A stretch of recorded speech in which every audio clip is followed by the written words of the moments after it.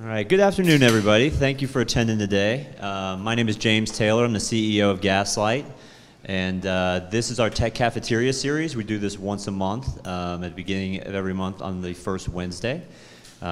Today, the topic brings a little bit different group than what we usually see. Usually, these are a little bit more tech-focused. I guess thinking suspicion that the people in the room are much more just avid soccer fans, regardless of what industry you might be working in. So. I will say just a quick promo for Gaslight. We are a custom software development shop. We do everything from kind of enterprise type work that businesses might use to website development and things of that nature. I will also say we are currently looking to expand our team, hiring both developers and designers. So if you know anybody you think might be interested, we'd love for you to pass on their contact information before you leave today. We'd appreciate it.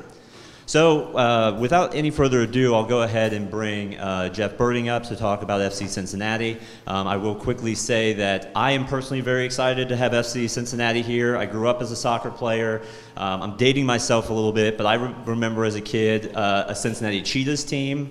I remember the Silverbacks.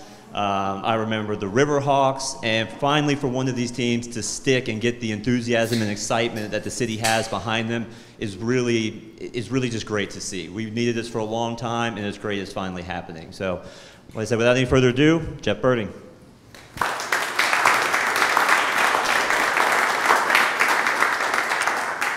Thank you very much, James. I think you didn't date yourself at all, because I think you get out there with our players and still play today. So I don't know how long ago that was, but I'm thrilled to be here today. I have a little bit of a PowerPoint presentation, sort of walks through the creation of FC Cincinnati and why we believed we would be successful. A little bit about myself. I spent 19 years as an executive at the Cincinnati Bengals, where I oversaw all of our sales and public affairs efforts. During my 19 years at the Bengals, I spent almost 6 years on Cincinnati City Council as an elected member from 2005 until 2011.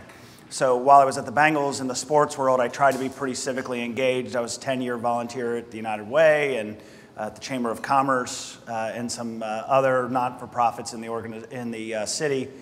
Ultimately, after I left City Council, I became president of my children's youth club, Hammer FC. We merged with Kings to become the second biggest youth club in town. Sort of during that time that I was introduced to the business of soccer. So to start with the premise, we felt that Cincinnati has long been a major league sports town. We're the home of the oldest professional baseball team in the world. The Bengals in the NFL were started by Paul Brown, who's considered one of literally the inventors of the modern NFL, the modern pro football game. We have a strong history here of supporting our college teams, and so this is a big league sports town, and we felt like if we did soccer at a big league sports level, we would have every opportunity to be successful, and we think we proved that. Good morning, everyone, and a big special Cincinnati welcome to our new friends from the United Soccer League. The recent All-Star game hosted here in Cincinnati reinforced what we already knew, that we are a big league sports town. It's exciting to stand here today to add yet another team to our city's roster. Please welcome Jeff Berding, the new president and general manager. One of the biggest youth soccer communities in the entire United States, you now have a pro team. Because I believe it would be smart to believe in soccer and to believe in Cincinnati, FC Cincinnati, starting today. What kind of players do we want to wear the jersey, to wear the crest on their heart? Humble, hungry, soccer intelligent, good characteristics on and off the field. All the vets right here today, so I'm very, very excited. Starting something from the ground up, and then just the support for the club. Everybody seems to be doing things the right way. They're spending money revamping the stadium. It is a crisp April evening as the lads take the pitch for the first time. A professional soccer match we played here on the campus of the University of Cincinnati. Over to Okoli, looking to scissor kick it, and there it is! The first ever goal at Nippert Stadium as The fans, the supporters, the families that are here. I mean, I think it clearly shows that Cincinnati is easily ready, for this market for soccer. I mean, it's such a huge positive. The numbers that turned out tonight, and they make a big difference. So I hope we're able to sustain it and to keep it going. But what a fantastic night! Breaking record like that is incredible, and to do it so early as a brand new club. I don't even know how to respond to it. It's such a great situation.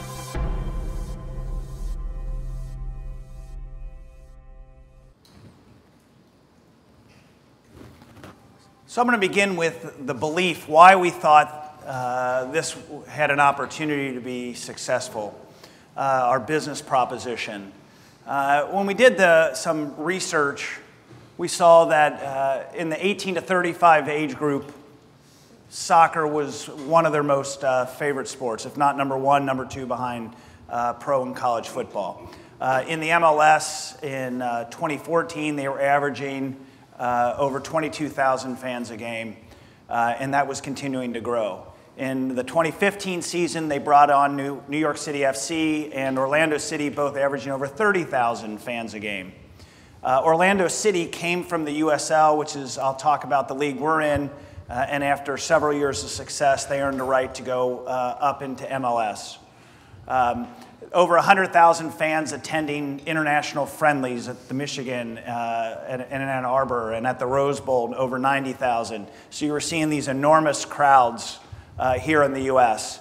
In the MLS, building new soccer-specific stadiums. So clearly, business people, smart business people, successful business people, feeling it's worthwhile to invest $100, $150, $250 million in soccer-specific stadiums. Obviously, the diversity of the sport. Many women girls grow up playing soccer. That's an advantage over baseball, an advantage over football. And so you have a passion among female fans, and you see that in the demographic in the MLS. As Don Garber, the MLS commissioner, said, soccer is a sport for our new country, for a new century, because it reflects the changing nature of our society, younger, more international, more Hispanic, more in tune to the rest of the world. And so we thought that it represented the future of the United States. We thought that there would be a big competition for cities. And at a certain point, the cities, the league, MLS would tap out. And it was critical for us to get in when we did, because at a certain point, there'd be cities that had franchises and other cities wouldn't. And they'd all be wondering, why were we standing on the sidelines not paying attention when this happened? Because all these cities that have soccer teams seem to be having a lot of fun with it.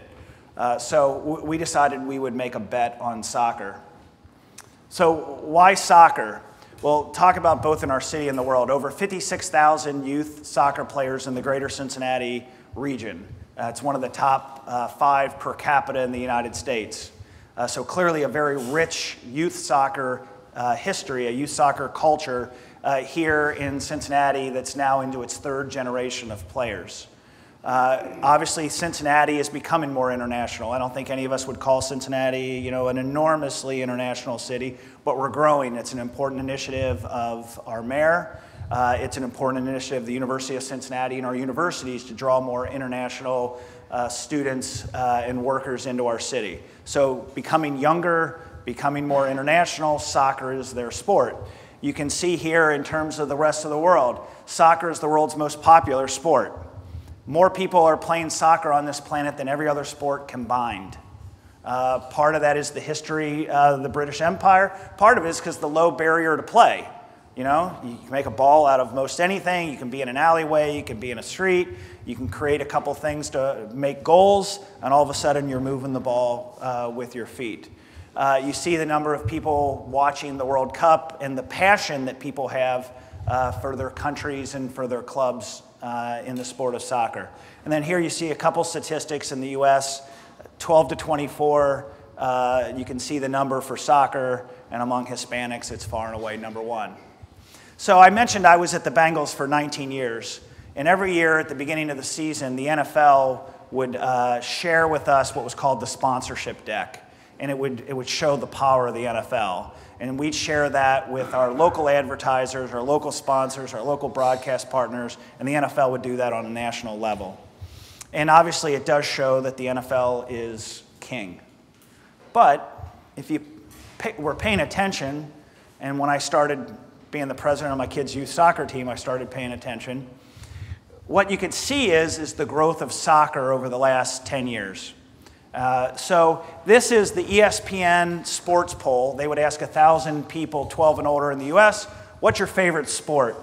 And you can see the NFL there is number 1, MLB number 2, college football, and then pro soccer ahead of the NBA, college basketball, NHL, and NASCAR, right? 10 years ago, soccer was not on this chart. Women's figure skating was on the chart. Soccer, the world's most popular sport, was not on the chart in the United States. And then 10 years ago, it came in at the bottom, and it sort of hovered down there at the bottom. And then in the last 5 years, a rocket shot. And that rocket shot happened to be when I was the president of my kids' team and started paying attention a little bit. I went back to see if it was a little bit of a trend line, and it sure was. Obviously, this is 12 and older. So this includes my father's generation. He's 73. He grew up on baseball. I'm 49. We grew up on football. I have 3 teenage kids. They're growing up on soccer.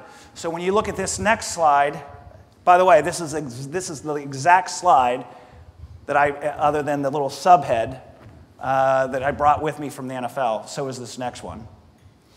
So this is the slide that shows Nielsen ratings, okay? 18 to 49, the sweet spot for advertisers. People that don't have brand identity yet, brand affinity yet necessarily, or they're just starting out, as well as the people making consumer buying decisions at the home. So 18 to 49, my dad's generation that grew up on baseball is out, right? So here you go. What sports are people watching on TV in the United States who are 18 to 49? Well, there's the NFL. They want everyone to see that. And there's college football, but there's soccer, number 3. Ahead of NBA, ahead of college basketball. You can see the precipitous drop of MLB. And then you see NASCAR's way down, golf, NHL, tennis. Again, 10 years ago, soccer was not on this chart. Okay? And so all of a sudden you see this and you start to think there's something happening in our country with soccer. And I'm traveling to all these tournaments, Disney, Charlotte. My son's team was pretty good, winning state cups, playing the U.S. National League. You're seeing thousands of teams, families, all the hotel rooms booked. My son plays in Elizabethtown, which is about 50 minutes south of Louisville, and we have a hotel room in Louisville at the airport because every hotel is booked. So clearly people were spending money. You were seeing it. We just didn't have a sports team. So then the question was, why don't we have a pro soccer team in Cincinnati? And it was referenced, it's been tried before, but it failed. So then I started asking myself, well, what are some of the propositions that you would need to do a soccer startup and make a soccer franchise successful? Well, number 1, you need strong ownership. Just like any startup. If you're looking at how can I maximize in the short term my ROI on my investment, a sports franchise is not it. Most sports franchises are not successful, are not profitable initially. Most startups aren't necessarily profitable initially. So do you have the ownership that's willing to say, we're gonna bet on this over the long term, and we're gonna be patient, and we're gonna let this grow, and we're gonna support it, and see where we can take it. No other sports franchise, soccer sports franchise, had that yet. Need a top venue for games. I say respectfully, it's hard to call yourself a pro sports team if you're playing in a high school stadium. It doesn't fit. It doesn't sit right with the consumer in terms of this is pro, but I'm in high school. So others had not yet figured out the venue. You need experienced sports management. Again, respectfully, some of the people that have tried before, you know, a lot of them were soccer enthusiasts, were passionate about soccer, but they didn't necessarily have the business background in terms of, be it the Reds, the Bengals, and some of the other folks we have involved. And then you need a top-level professional league. I mentioned I've seen a lot of youth soccer. When it's kids all sort of in clusters following the ball around the field, that's not exactly the beautiful game. We love our kids, we smile, we laugh. But we felt it was critical that if we were going to introduce professional soccer to this city, it needed to be soccer that when people came to the games, watched it, would say, yeah, it's pretty good. You know, it's not the Premier League, it's not the World Cup, but it looks like high-level soccer. So our goal was to show that the Cincinnati market would support Major League Soccer. Again, we're a major league sports town. That's what separates us from nice cities like Lexington and Louisville and Toledo, you know, that have minor league sports teams as a part of their experience. We have pro sports teams as a part of our experience here. So to get there, we had to show that the Cincinnati market can support Major League Soccer, and part of that was to do the things above and then see if we could draw 10,000 a game on average. So here's our ownership answering those needs. Carl Linder III and his family are our majority owners. The minority owners include Scott Farmer from Cintas, George Joseph from the Joseph Auto Group, Jack Wyant, Steve Hightower is the largest minority business owner in Cincinnati, Greater Cincinnati. I'm in the ownership group. And then I had the benefit, the first person I hired to help me put this together was Mark McCullers. Mark was for 10 years the president and GM of the Columbus Crew. And when Lamar Hunt sold the Crew, the new owner brought in his own president GM. He set up his consulting shingle, and I figured I knew a lot about the business of sport. I didn't necessarily know a lot about the business of soccer. And so Mark was the one that I brought on first to engage UC and negotiate a lease with the University of Cincinnati, and he stayed on as my owner representative since. So here's we solved the ownership. Here's the facility, Nippert Stadium. UC had just put in $90 million, creating all the things that a pro soccer team or a college football team for that matter needs. Suites, club seats, sponsorships, different seating areas, locker rooms, weight rooms, all the training facilities that a team would need. And give us the opportunity to put in an all-green pitch so it looks authentically soccer. And then as you may have seen if you saw the news last week when UC had the football games out there, the end zones and the center logo literally roll out and they roll in the UC marks for their end zones and it looks like a football field. So people ask, you know, why did President Ono, the Board of Trustees, why did they do this? There's not a lot of colleges doing these pro soccer partnerships. So what did they see that everyone else wasn't seeing? And I give them credit. So you have over 40,000 students on campus, as I showed in the earlier slide. A lot of college students really love soccer. There's a real passion for soccer. They've played it, they've been around it, there's a worldview there. And we've pretty much fall between the end of March Madness and the start of the college football season, so something to do on campus. They have their highest international percentage of students on campus. They're continuing to want to recruit and draw more. What a better way to integrate if you're from a foreign country to come to the University of Cincinnati. Right on campus, there's a pro soccer team that your fellow students love and is a big part of your culture and your history. I mentioned those 56,000 youth soccer players. Well, guess what? Those are future applicants to the University of Cincinnati. Many of them never been on campus, haven't seen the tens of millions of dollars of investment on UC's campus, and they're walking around going, well, it's pretty. There's a campus here. Maybe it defies a little bit of the stereotypes that some people have thought about the University of Cincinnati. Our games are all on television, so it's a showcase in the region for UC. And then again, it has everything that we need as a pro soccer team. So this is just an example. This is the visiting football locker room underneath the Bailey, underneath the north end zone. So we've completely transformed that with support of UC to make this our locker room. So if for football, there's additional lockers that are put down the middle that are football lockers. Our guys can lock things in the bottom with a safe. But this is our locker room. So when the visiting football team comes, they're in the FC Cincinnati locker room. On the other side, we have a club room, which is team meetings, video, and the like. UC only uses that as their locker room for game days, so we transition that between UC football and FC soccer around their football schedule. So I talked about management. We then went out and hired a coach, and not just any coach, but maybe the most prolific U.S. men's soccer player.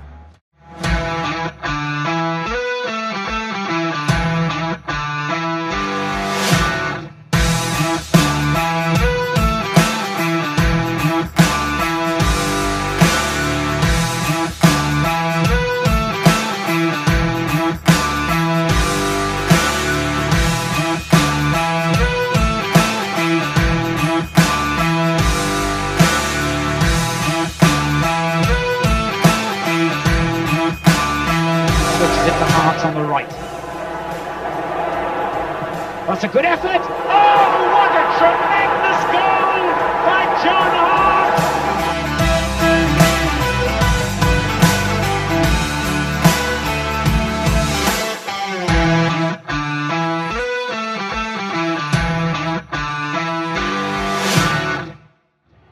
So we felt if we were going to be a club that sort of looked like a pro team, having a big name coach certainly gave us credibility, not just as it relates to this market and the national soccer media, but also we were recruiting 25 players from scratch.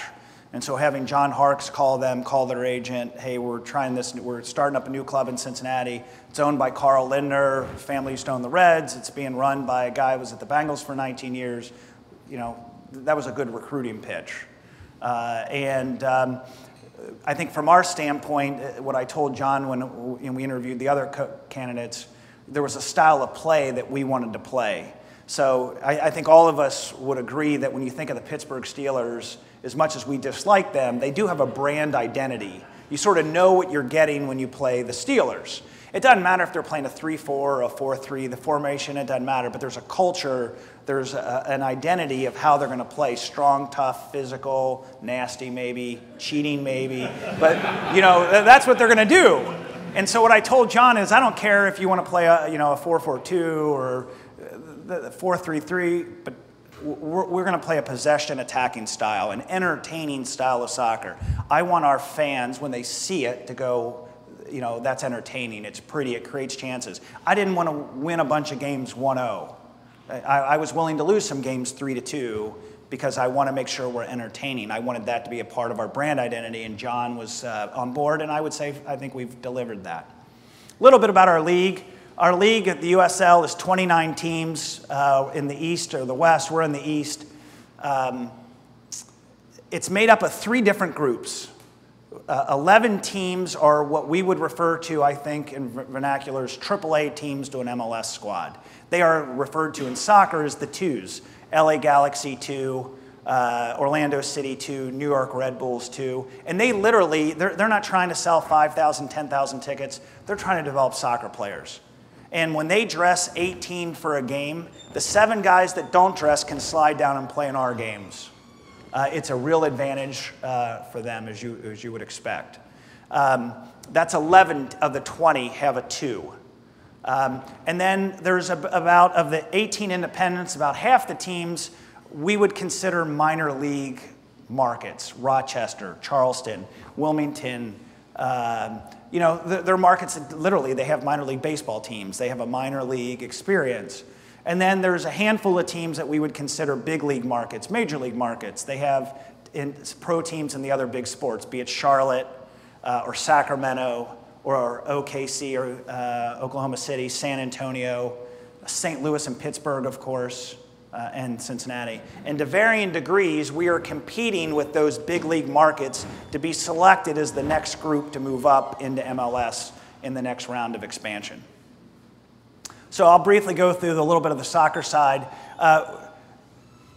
Like every other business, startup or mature company, you project your revenues, and then you project what your expenses can be against revenues with the thought either of making money, breaking even, or having sustainable losses that your ownership will endorse. Because we're playing at Nippert, because we thought we might be able to sell 10,000 tickets, we have a little bit more revenue than a lot of the teams in our league. And so we were able, there's no salary cap, to build a roster that we thought could compete for a league championship in year 1, and that was the goal.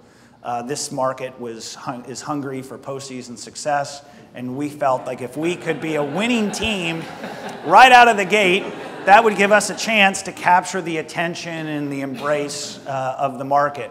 So we have 25 players, a mix. We have 11 guys that played in the MLS. Some of our top paid guys would be comparable to some of the lower paid guys in MLS. Or some of the guys played in MLS, but then maybe they got moved down into our league, and then we signed them over, and the teams released their rights, relinquished their rights to them. But 11 guys with MLS history, USL, our league, NASL veterans. The NASL is like a sister league.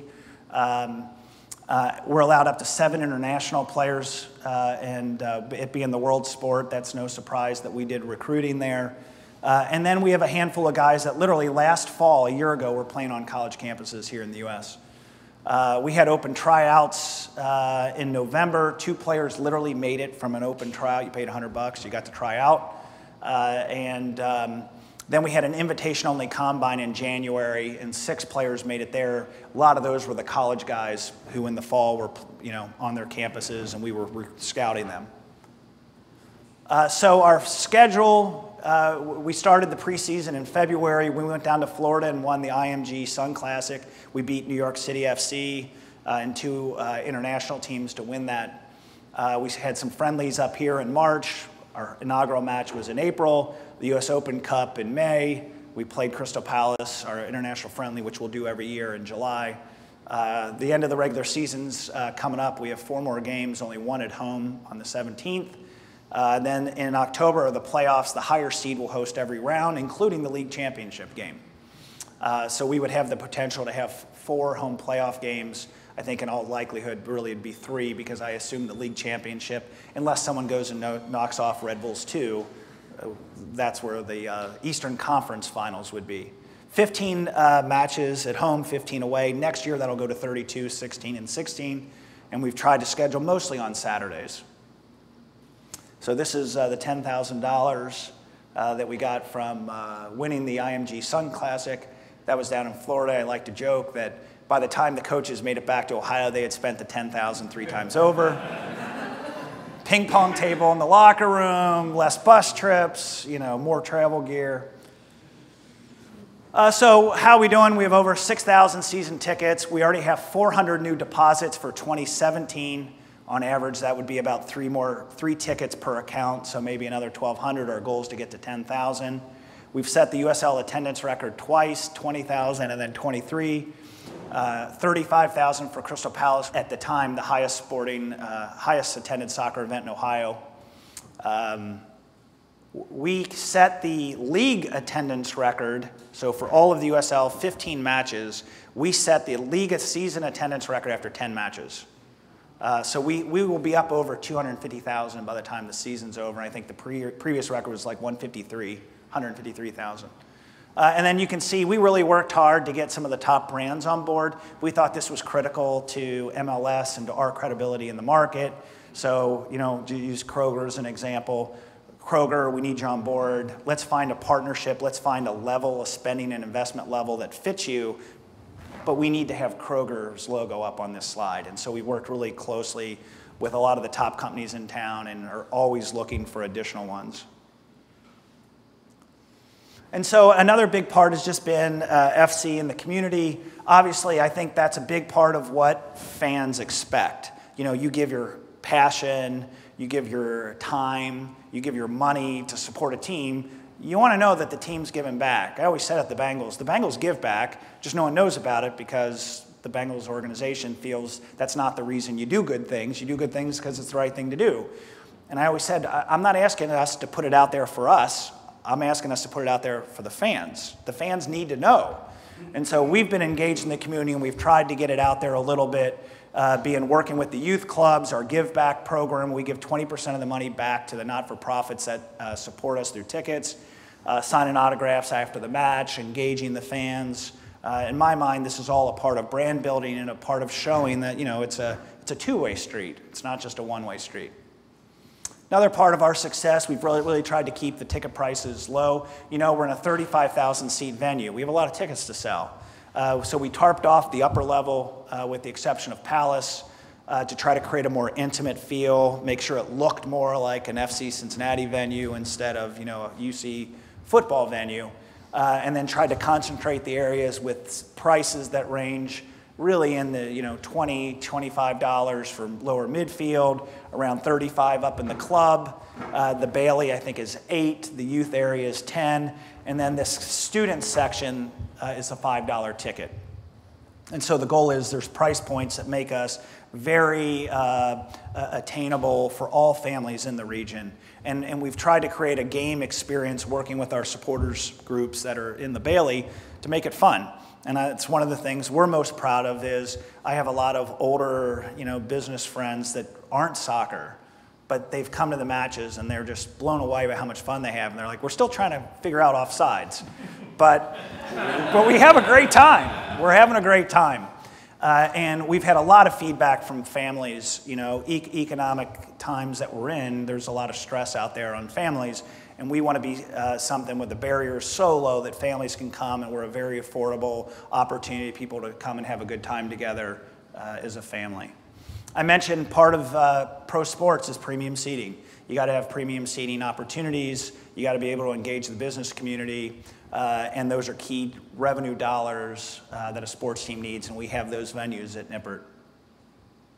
So this is what 23,000 people look like. This was our orange out with the Bengals against Pittsburgh, and obviously it was tremendously successful. I said to the team in the locker room before the game, said that there's going to be a headline in the paper tomorrow. And I said it's going to be one of two things. It's going to be Cincinnati figures a way to lose to Pittsburgh in front of a record crowd. Or it's going to be we finally have a team that can beat Pittsburgh in front of a record crowd. It's going to be one of those two. And if you really want to win this market over, we need to be the team that beats Pittsburgh. Obviously there was a great feeling in that stadium after that match. So we felt that was an important part of capturing the attention of the market.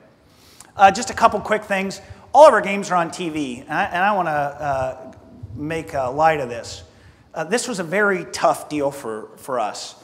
This isn't the NFL, where I think the Bengals in the NFL, according to the Green Bay Packers, things that they release publicly, since they're a publicly owned team, I think they get about $200 million a year in national TV revenue, right? That's separate from their preseason deal with local revenue. We're paying to be on TV. So we produce the game, I buy the airtime, I rent the truck, I pay the talent, the whole thing. And then we try to sell the advertising to make a little bit of it back. But we're getting really good ratings, and I think part of the ratings has supported ticket sales. People are checking out the game, hey, the cocktail talk, water cooler, then they check it out on TV, seems like it's fun, it's pretty good quality, let's go to the game. So I think that's been a part of it. It's also been a part of credibility in the market. We get a lot of news coverage from all the TV stations, not just Local 12, and I think a part of that is because we're a big league sports team. Well, what defines a big league sports team? Well, I think in this market, and probably in most markets, being on TV is sort of, you know, that question mark, that crucible of credibility. And so when I went to Carl Linder and said, I want to do a TV deal, and this is what it's going to look like, we put in an RFP, we couldn't get any takers at a better deal than this. And I said, here's why it's important. Think of the biggest sports teams in this town that have the biggest fan allegiance. Xavier basketball on TV. UC basketball and football, they're on TV. Of course, the Reds and the Bengals, they're on TV. The Cyclones, they're not on TV. Do you want us to have people think of us as that group, the first group, or like the Cyclones? Because if we're like the Cyclones, people will treat us. We won't be on the news, on the sports. We won't be talked about. You know, we'll get the attendance respectfully of the Cyclones. Or we can put ourselves up there, and it's going to cost us. And it was a big six-figure loss, but I considered it a critical part of investing in the franchise. If you don't have the ownership, a Cyclones guy was in the audience one of the times, and he came up to me and said, I wish I would have thought of that. And I said, you did think of it, you just didn't have the ownership. Because if you don't have ownership willing to lose six figures on a TV deal, you're not going to do it. But we felt it was critical to us.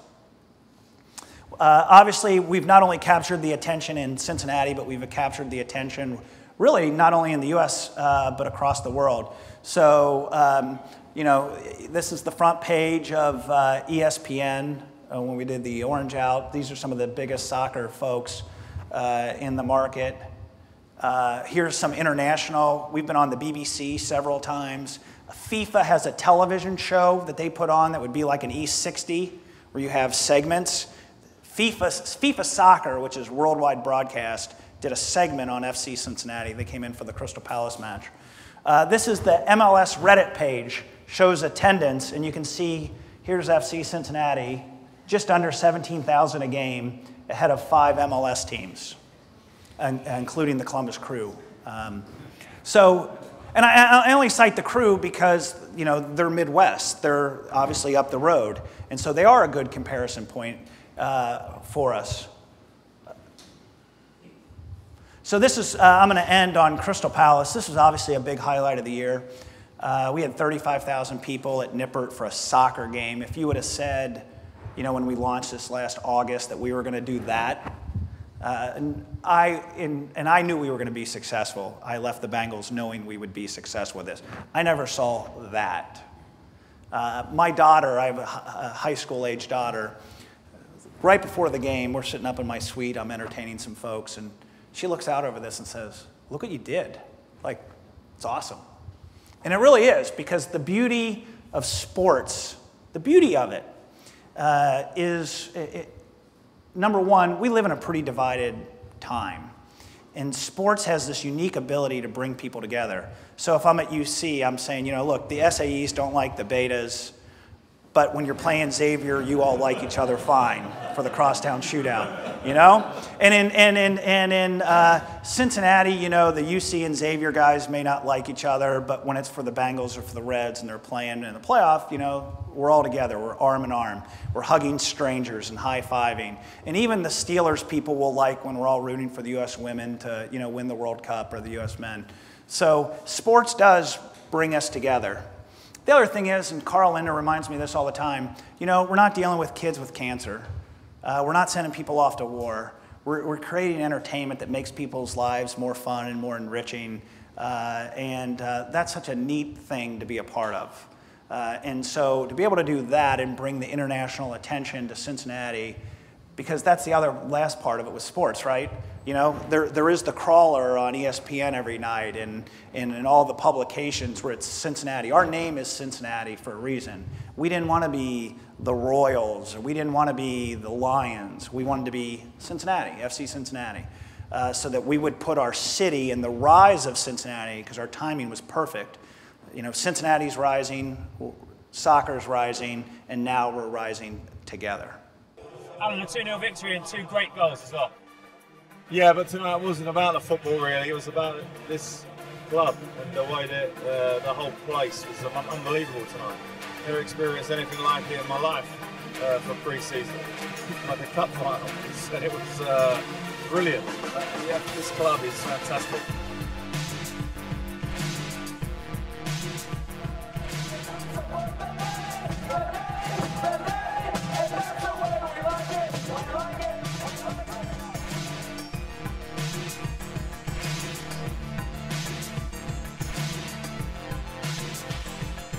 Nicholson wanting to let it rip. He will with his left foot. And wouldn't that have been a special moment? Bucks with a right foot, and there it is. Crystal Palace is on the board.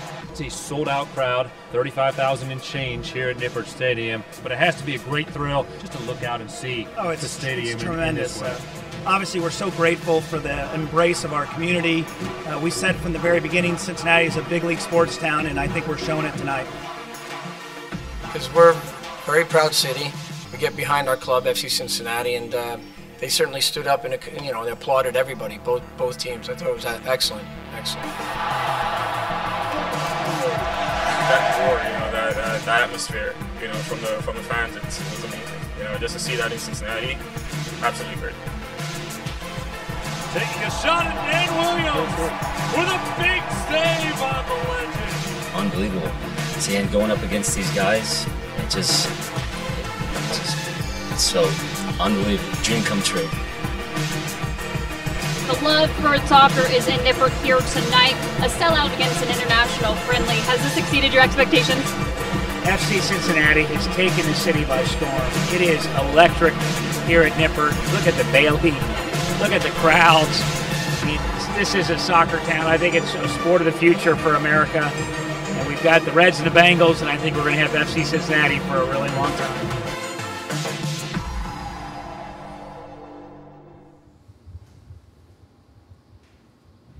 So I appreciate your interest in FC Cincinnati, and I appreciate the invitation from Gaslight, and if I can answer any questions, I'm happy to try. Hey Jeff, thanks for doing what you do. I'm serious with this question. What bars are the best supporters before and after the game from your I've seen some photos of you. Give it to us straight. Well, the post-match Mecklenburg Gardens, it's where Dienerstadt goes, and a lot of the supporters of the opposing team, to the extent we're playing someone within driving distance, will go there and they'll have a beer together. Before the match, Mecklenburg Gardens is there. Certainly the Brass Tap, which is just right up there in Clifton, is pretty good. That's where the pride starts. So to the extent that I'm doing my supporter engagement, I'll start at Brass Tap and end at Mecklenburg Gardens.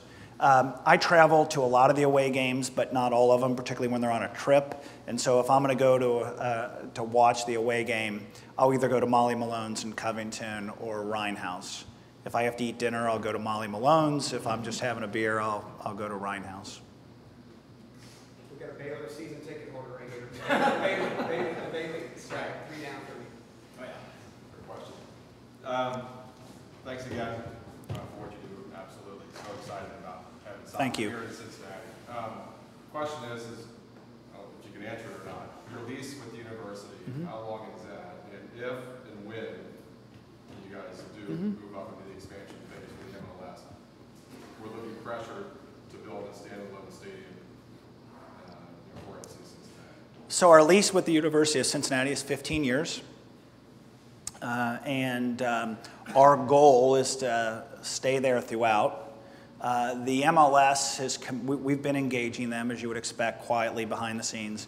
The commissioner and some of his senior staff are going to come to a game, maybe a playoff game this year, but certainly here in the next 6 months, either beginning of next season or the end of this season, they're going to come in for a game and see Nippert. You know, Atlanta FC, I was down in Atlanta last week. They're playing in an NFL stadium. Arthur Blank owns the new Atlanta franchise. He owns the Falcons. They have a shared stadium. Gillette is Gillette is the home of New England Revolution and the Patriots, owned by the Kraft family. Obviously, the New York City FC is an expansion team, half owned by the Yankees, playing at Yankee Stadium, and of course, Seattle Sounders, the most successful MLS team, plays where the Seahawks play. So it's not a requirement. And we're eager to prove that Nippert Stadium can work. That is our goal. It's proven. Why mess with success? It's right in the heart of our city, right on a campus of 40,000, other campuses nearby. It's in an eclectic neighborhood. It's obviously with the rise of OTR and development coming up the hill. It's connecting into the downtown. MLS does like urban locations. Some of the teams in the MLS that are struggling with attendance are not in a dense urban environment, and they're struggling a little bit as a result of that. So we're eager to show that it can work. Our lease, to be real candid, you know, if there would be a condition put to us, and that's a condition that we have to deal with, we have the flexibility to deal with it, but that's certainly not our intention. Yes? With it being the red season as well, do you guys try to make a schedule that where you're not competing with the Reds every weekend? Or We did. So Carl Linder's family still has an ownership interest in the Reds. I've been a Reds season ticket holder since the new stadium opened. I share it with 9 other guys. I grew up on the Big Red Machine, so we're Reds fans. We've actually done partnerships with the Reds, including this past weekend, where they had games Friday, Saturday, Sunday against St. Louis, and then we played St. Louis, obviously, on Monday. So we're very supportive of the Reds. The economics of Major League Baseball are very challenging, and you know there's a cycle that most of the smaller market teams have to go through, and the Reds are unfortunately in that cycle right now. We want the Reds to be successful because I always believed when I was at the Bengals, and I did some partnerships, Reds-Bengals, when I was there, that when the sports teams do well, there is a lift for everyone. When the Reds were having good seasons, the Bengals fans could see the excitement in their coworkers or their neighbors who are Reds fans, and it made their anticipation for our season, for their sport, more palpable. Yet when the Reds were struggling and people were in the doldrums, you know, it didn't have that same bubbling in advance of the Bengals season. And I think the same as when the Bengals are doing well as you go into college basketball and the like. So we want the Reds to be successful. We did schedule 100%. We sent the Reds schedule to our league and said, please, when the Reds are home, we want to be away, and vice versa. Well, they're scheduling 29 teams. That wasn't always possible. I get to set the times. And so if I had the same date that the Reds had, if the Reds are at 1, which they were this past weekend, we're at 4:30. If the Reds are at 7, like they were a couple weeks ago, we played at 4:30. You know, the Louisville, I'll just tell you this little one. The Louisville coach, he's a pistol, James O'Connor. We played them at 4:30 in July. I think it was like 20th or something. And it was 95 degrees, and probably the turf was like 105 degrees. And he complained before the game to our coach. And John says, well, James, we're both playing on it. Like, there's no advantage. Let's go. You know, and he's like, I can't believe the idiots in your front office schedule a game at, 4 o'clock. And then he said it again at the press conference the next day, almost blaming the Heat on why they lost. And my point was, look, when I'm scheduling in January, I don't know if we're going to draw 5,000, 10,000. I think we're going to do okay, but I don't know. The last thing I want to do is go head-to-head with the Reds. So if the Reds are at 7, I can't be at 7. I'm going to be at 4. And that's what we did. And, again, both teams play at the same time. But he didn't like it too much. So I'm the idiot in the FC front office. So, yeah. Sorry, could you just mention the gap in the schedule you left in July for the friendly? Yes. So this was, I'm not the smart guy here. I'm just the executor of wisdom. Mark McCullers, my consultant who had been at the Crew, knew that July is when international friendlies get scheduled. That's the time that they get played, I should say. And so because of the Copa and European championships, he knew that MLS would be shutting down during that window because they'd be losing so many players to play for their countries. And so as a result, when those championships ended, those tournaments ended, MLS would be nonstop. And so there would be no open MLS weekends in July. And so he said to me, the way these things normally work is they'll play a Wednesday, a Saturday, and a Wednesday. And they'll play the MLS teams on the Wednesday, but they'll have no one to play on the Saturday. And he says, if you can get the league to give us an open July Saturday, we could probably get a pretty decent squad to come in here that financially probably would help us. And so we went to the league, hey, we're a first-year team, and we don't know what we're going to get. And it'd be really great if you can give us an open July weekend. And so they gave us an open July weekend. And literally, from the moment our schedule came out, I started getting emails and calls from European and Mexican and other clubs saying, hey, can we play a friendly against you guys? We're coming to the United States. We're going to do the Wednesday MLS. We need a Saturday. And so if you think about it, maybe there's an NASL team, but we're a big market. Cincinnati, so the thought was, we had John Harkes, John's relationships helped, Mark's relationships helped. He had Crystal Palace when he was at the Crew. We had a top Italian team contact us. We had other EPL teams in touch with us. So here's my point. Now I had all the leverage, and I'll just share that, we got a pretty good deal because we had multiple clubs all looking for that Saturday. And and then obviously our ability to make it 35,000. Well, let me just say it's covering what we lost on the TV side, That was a fun game. That was a lot of fun. Thank you. So just a couple little things. We had a VIP event the night before for our supporter group leaders and for our sponsors and suite holders that the Crystal Palace came to. Was really well done. Alan Pardew said nothing had ever happened like that when they've done this previously.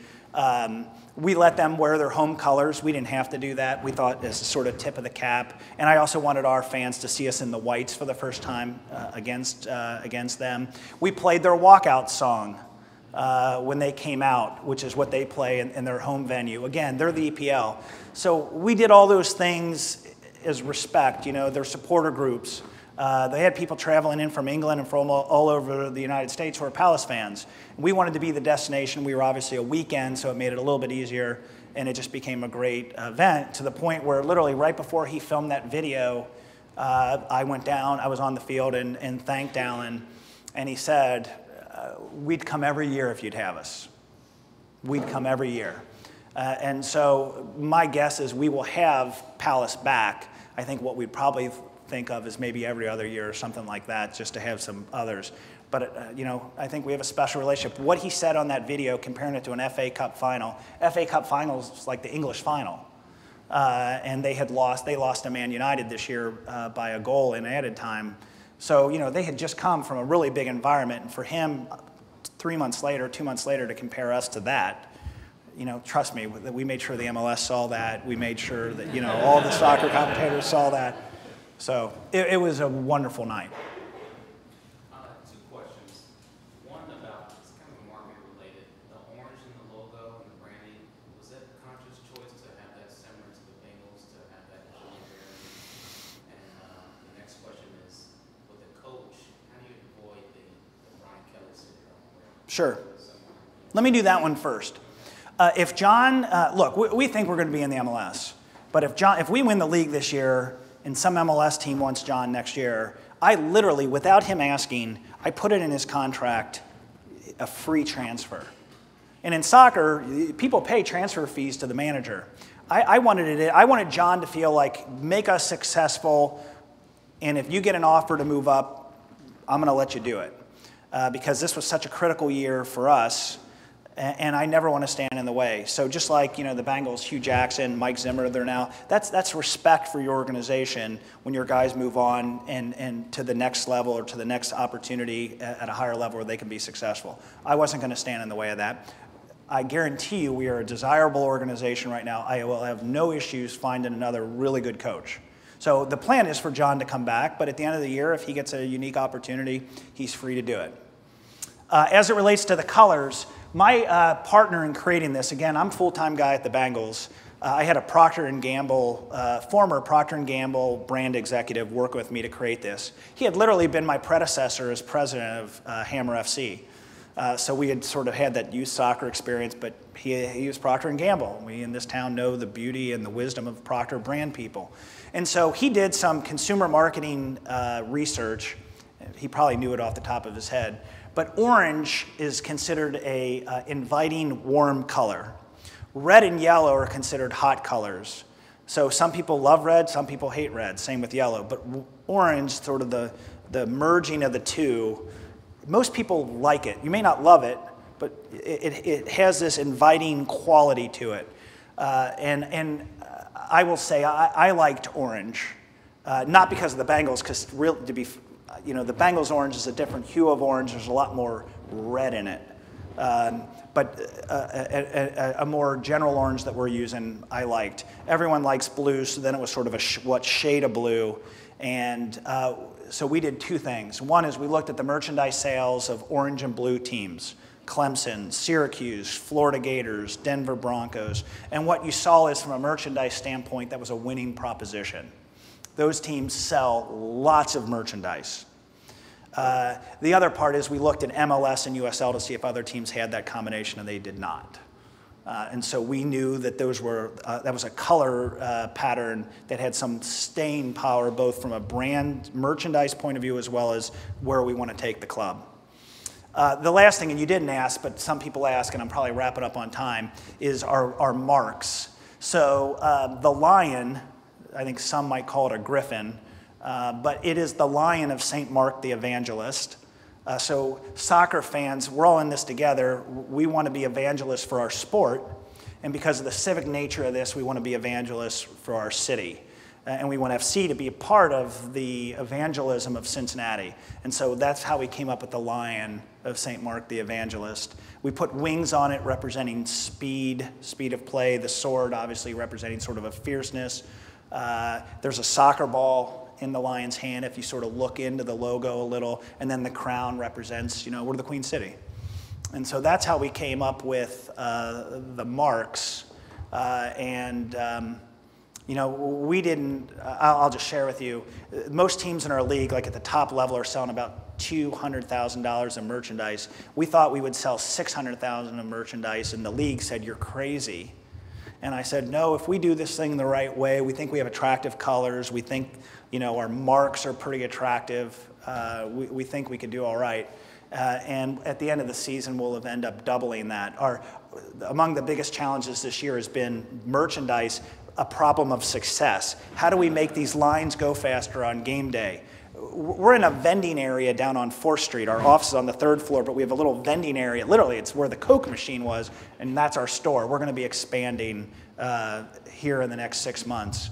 But you know, I adjusted the budget given that we're doing successful. So now the merchandise director of merchandise and retail, 17 years at Ralph Lauren. I mean, he knows what he's doing. You know, before literally, although my kids enjoyed it, we'd bring in samples and show my kids and my wife and the other female executives, is this good kids stuff? Is this good, you know, women's wear? Because before I had, you know, a bunch of guys saying, oh yeah, this is, and then it wasn't selling, and it's like, well, maybe I'm asking the wrong people. But now Amir Shimoni has come from Ralph Lauren. He was in China for the last 6 years. Where we're going on merchandise is just amazing. Yeah. So did you make a conscious effort to be a football club instead of a soccer club? You know, that's a good question. The question was football club versus soccer club. You know, in soccer, the way I viewed it is you see more of the FC than you see the SC. FC Dallas, FC Barcelona. It's a more common way to speak to your club identity. Now, I will share this. You know, right now we are football, F-U-T-B-O-L, more the Spanish. And we've had some people suggest we should be more Fußball, which is more German and the German heritage of Cincinnati, and with Over the Rhine, and we're the 2nd biggest Oktoberfest. And so I will share that that is under advisement. Yeah, in the back. Can you give me a streetcar ride up to the stadium? So truth be told, I mentioned I was on city council, and this is a controversial issue, but I will say I was the deciding vote in favor of the streetcar. Because there were 4 known opponents, and there were sort of 4 people that were, I'm sorry, there were 3 known opponents, 4 people that were going to be supportive. Chris Bortz, who was certainly going to be supportive, had to recuse himself. And so literally it was going to be, all right, well, where's Berding? And I was sort of known as a fiscally conservative, how are we going to pay for this, that kind of stuff. But I did believe in the vision. One of the things I do believe, right or wrong, is part of government should be big projects, big ideas, big ambition. And I thought the streetcar represented that kind of vision for our city. Now, I will be fair, at the time it did go all the way up the hill. And then the governor office changed, and Governor Kasich took the money from the streetcar to take it up the hill and put it into the Martin Luther King interchange at 71, which is also a good transportation initiative. But at some point, I would predict it will get up the hill, and you'd be able to go from the Over the Rhine bars up onto campus and up around the hospitals. I think ultimately that happens. My concern, and I said this at the time when I was on council, not to get into politics, but phase 1 has to be successful. If phase 1 is not successful, it'll be hard to make the case to the public, we now need to go phase 2. It's hard to say, well, phase 1 isn't successful because there's no phase 2. And then convince people, so we're supposed to put more money into this when you're admitting phase 1 doesn't work. And so I think in my mind, there was some question, should the route be amended when the money got pulled to take it up the hill? And maybe it become a little bit more of a northeast, or I'm sorry, an east-west mover. You know, Proctor, the casino, Sawyer Point, the banks, the convention center, the hotels, you know, more of this than that, just because my concern was how many people are going to ride it. But we are where we are now, and I think all of our hope, whether you initially were for it or not, is we want our city to be successful, and hopefully it works. I will share with you that when we're talking to the MLS, we have streetcar in our presentation because it's a sign of urban investment, of urban growth, of modernity in terms of, you know, when you think of Europe and soccer and the rest of the world, they have transportation systems. The MLS looks at that. And so I'm proud of my vote, and I want it to work, and you know, let's keep our fingers crossed and then keep working to get it up the hill. So I'm probably out of time. So again, I thank everyone for your interest. I wish you all well. Hopefully you're doing business or soon to be doing business with Gaslight. Do a little commercial there for you. Hopefully everyone's been to a game.